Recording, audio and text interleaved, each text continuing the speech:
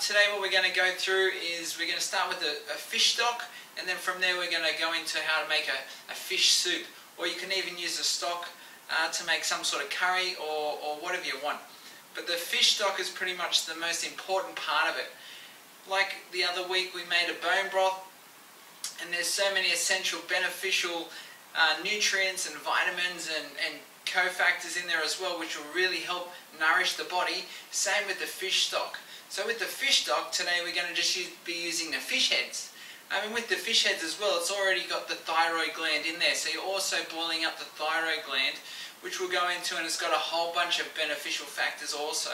So if you look, throughout history we've always been boiling up bones and making soups and stocks and sauces. Even the Japanese, 4,000 years ago, the Japanese doctors used to give fish soups, and especially with the thyroid in there, and animal thyroid, to the aging people, because they knew that they'd give them more vitality, more energy, and it'd give them some of that life back. So that's been used 4,000 years ago from the Japanese. Also, if you look at the Japanese, their breast cancer rates are very, very low.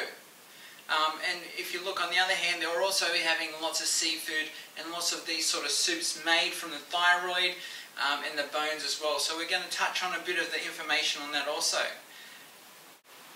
So I'm not sure if you realise, but about 40% of Americans have got an underactive thyroid. So there's a whole bunch of people out there nowadays, that if you've got a hypoactive thyroid, there's the 3 Fs. So you become fat, forgetful and fatigued. And I see a lot of my clients, a lot of people nowadays just don't have the energy they need to get around and do things. So there could be some thyroid issues going on here. We'll talk about later on maybe that there's some attachments in there with the adrenals and the thyroids and how they hold hands and work closely together. But there's some things in this fish stock which is going to be amazing for your thyroid. So the first thing, like I said, there's the thyroid that's already in there, so we're boiling that up, and a lot of that nutrition is going to go straight to your thyroid. There's another thing in there which is iodine. And iodine has been used for a long time for a lot of health beneficial factors. If you look throughout the body, iodine's found in a couple places. It's very high in your thyroid, it's also very high in your ovaries, your breast tissue, parts of your brain, and then also a little part in your eye. So you can see that in some specific organs in our body, iodine is very high, so you can tell that the iodine is needed. And in our diet nowadays, we're not getting enough iodine through the food. And this is one place we can really concentrate and get a lot of this sort of a product into our foods to help really nourish our thyroid, our breast tissue, our ovaries, or if you're male, even your testes, and then also our brain. I also see a lot of females nowadays which have got endometriosis, polycystic ovaries, they've got PMS. As you know, PMS should not be happening. There should be no sort of pain or symptoms when you're going through your period.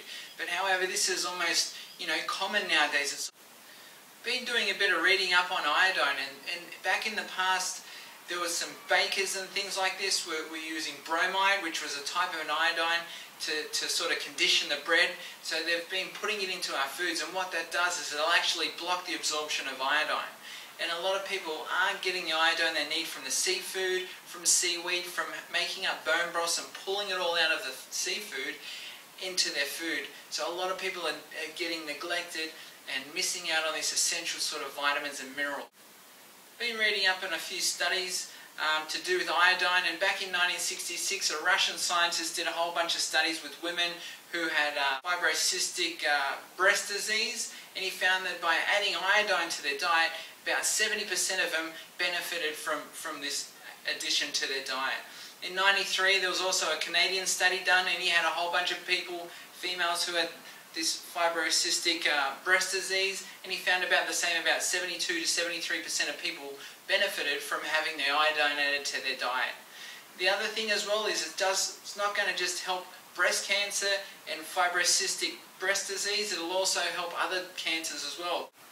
Iodine is also very good for a lot of cancers because it induces apoptosis. Apoptosis is the programmed death of the cell. Every cell in our body needs to die. There's probably about 2 million blood cells die every second you know, our whole body, our whole cellular structure will replace itself. I think some studies are saying nowadays within 7 years. So every 7 years you've got a whole complete new body. So our cells are programmed to die, and by having iodine will help induce this apoptosis and keep our body turning over and nice and healthy. I hope you get a lot of benefit out of it. Watch along. This is probably one of the tastiest soups you can have. You know, we're going to put in there some fish and some chicken today, some prawns, but you can add any sort of seafood that you like. And it's fantastic. I hope you enjoy it. Okay, today we're going to make a seafood soup. To start with, we want to make a nice a fish stock. So I've just gone down to the local sea market and just got some heads. These work out to be about $3 a kilo. So, you know, for how much nutrition we can get out of them, these things are amazing. So I'm just going to chuck these straight into the slow cooker. Then the next thing we have, just like our bone broth, is we've got our root vegetables. So I've got a whole bunch of carrots, I've got some celery, I've got some onion. I'm going to leave the skin on because there's not a lot of good nutrition in the skin.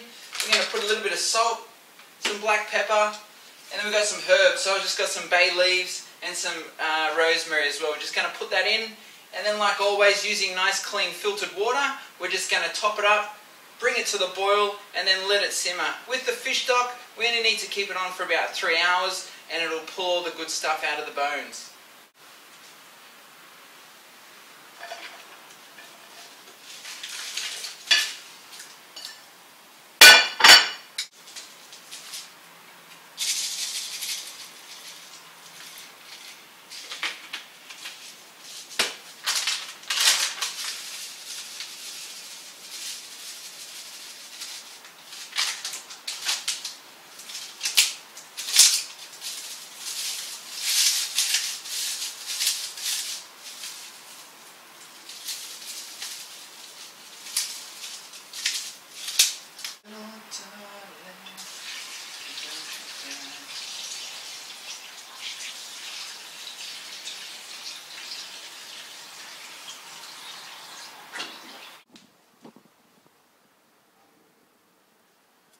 So there we go, it's all in there. We're just going to bring that to the boil, and then we're going to let it simmer for about 3 hours.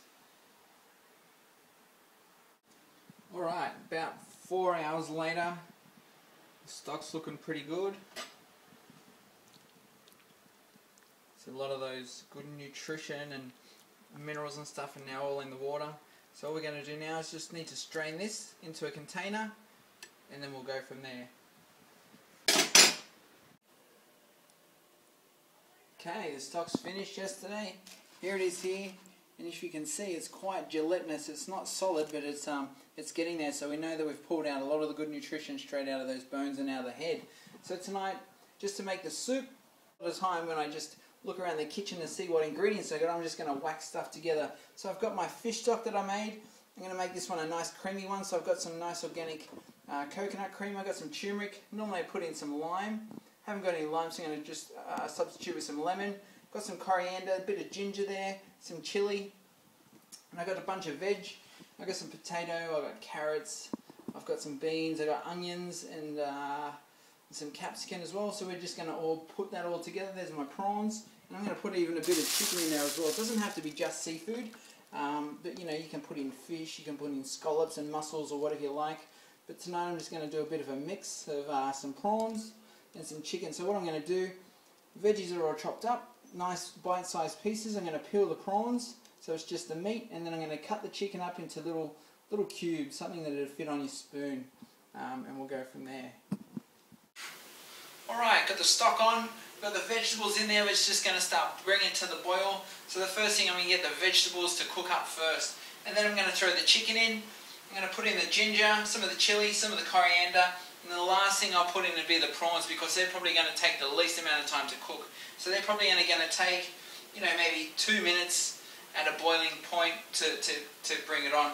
And then I'm just going to finish it off with some coconut cream as well.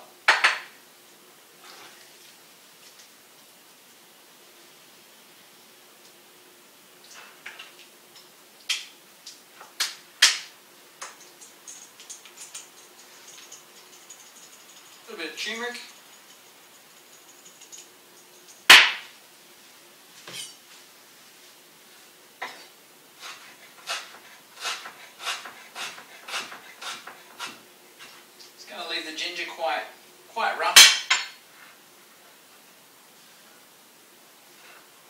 Also got the lemon juice in there, or if you've got lime juice would be just as good. Coriander, just a nice good handful. And then we're just going to let that bring it to the boil. Alright, let's come to the boil now. And the infusion of the coriander, the lime, the ginger, man, it just smells amazing. So the next thing we're going to do is just chuck the prawns straight in there. And you're probably looking at now about 2 minutes until it's probably ready. So next step, I'm just going to add in a whole bunch of coconut cream as well.